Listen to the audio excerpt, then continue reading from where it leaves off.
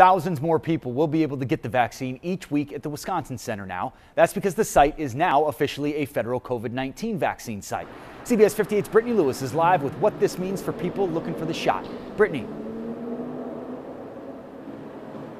Well, more doses will be coming from the federal government. That means 3,000 people will be able to get the vaccine here every day, up from 2,000 a day.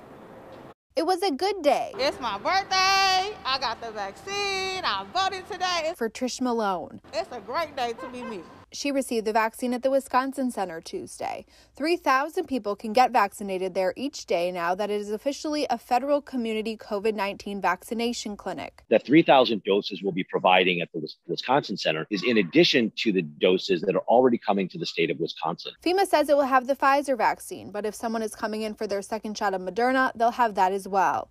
The site will now be staffed from soldiers from the Department of Defense instead of staff from across the federal government. All that's changing is the uniform of the people getting the vaccine. It's still the same vaccine, the same safe vaccine. The registration process is the same. We are extremely appreciative to this partnership with FEMA because it allows us to take the vaccinations to the people in different parts of the city. The Milwaukee Health Department still has a big role at the site. Overall operations, we are managing all the staff. We have a really close working relationship with the National Guard and FEMA. We have quite a few state and federal resources working collaboratively, and the health department is the one that's really coordinating the work. So we are still quite busy at the Wisconsin Center. A partnership between the local and federal government to get the vaccine to more people like Trish Malone and her son, Keyshawn. Oh, it's quick, in and out.